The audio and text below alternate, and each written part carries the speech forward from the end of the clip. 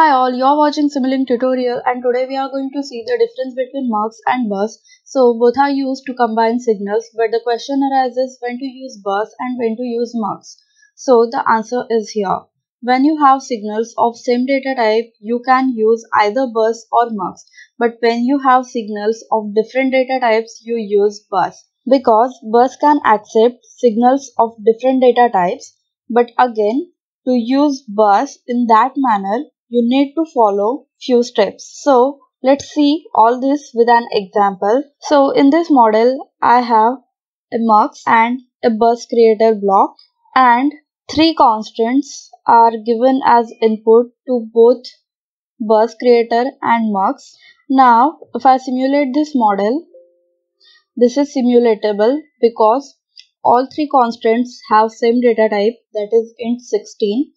Okay, now let's make some modification to the data type of constant 3. Okay, so double click on the block, signal attributes, and let's make it uint 16.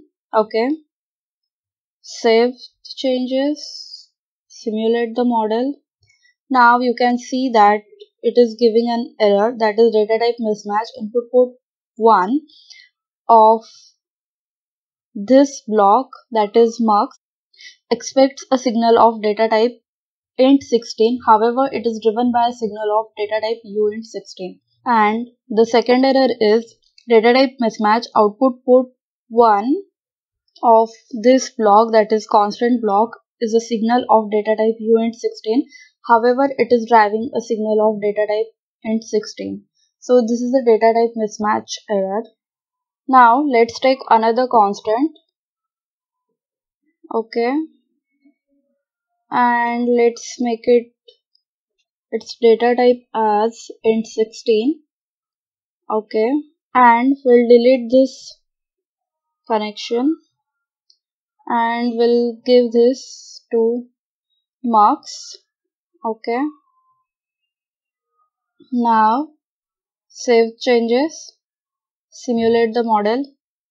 Now again there is an error, that is input port cannot accept a virtual bus of mixed data types, that is these two are int 16 but this one is uint 16. So we are getting data type mismatch error for this output port, that is it cannot display mixed data type signal, it cannot accept. Okay, so to overcome this we can associate a bus object here.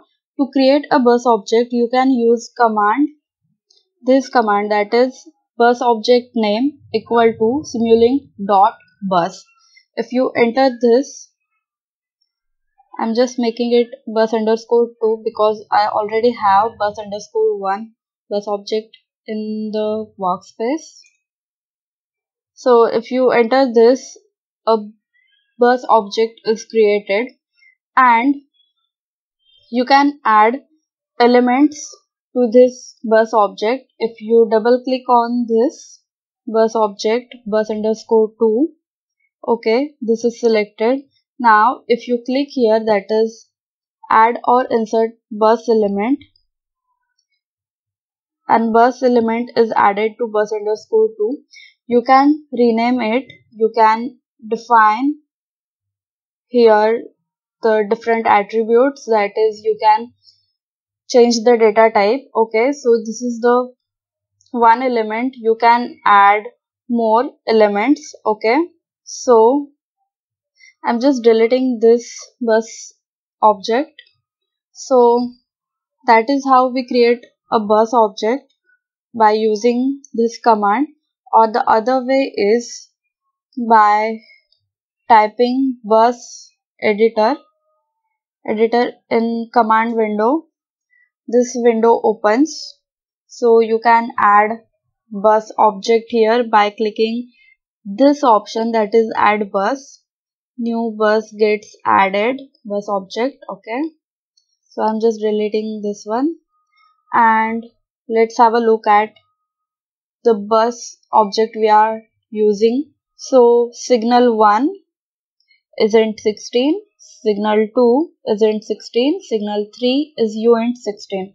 So whenever you add bus elements to the bus object, make sure the name you give to an element matches with the signal name you give in the bus creator. That is in this model. If I double click on this bus creator block, signal 1, signal 2, signal 3, it matches with the bus element names given here. If you give wrong names, then it gives an error of mismatch of names. So this is a model in which we were having some issues because of data type mismatch. Okay, I already have generated code for this model when it had same data types for all three constants. Okay, so after showing you the bus object changes, I'll generate the code for the another model and we'll compare the code. Okay, so let's go to the another model. Okay, so in this model, again, this constant, this one and this one, they have data type int16, and this constant has data type uint16. Okay, but there are some modifications in this model. So if I double click on this bus creator block, you can see here the output data type is bus colon bus underscore 1. So for the bus creator, which has mixed data type signals, the data type is bus colon the bus object name. Okay, and at this output port, if you go to signal attributes, its data type is also bus colon bus underscore 1, that is bus object name. So that is how we create the bus object and we associate it with bus creator and its output port. Now if I simulate this model, it is simulatable. Now let's generate the code for this model. Control B. So for this model, the solver is fixed-type and ODE3 solver. Okay, and if you don't know how to generate the code for model by using autocode generation option, you can click on the link in the description below and watch that video for autocode generation. Now let's have a look at the code of this new model and the old model. So this is .c file. We'll open it, and this is the .c file of the model which had same data types for all three constants. Okay, so out underscore 1 is the output of bus creator block and out underscore 2 is the output of MUX block. So both the outputs are in the same format, that is they are in the form of array. Okay, so 0th location of array will have output 1, then first location will have 2 and the second location will have 3 output for bus creator, and the reverse is for MUX. Okay, so that is for same data type model. Okay, now if we go to the model of different data types, that is mixed data type model, and if we look at the output, okay, so you can see here out underscore 1 and out underscore 2.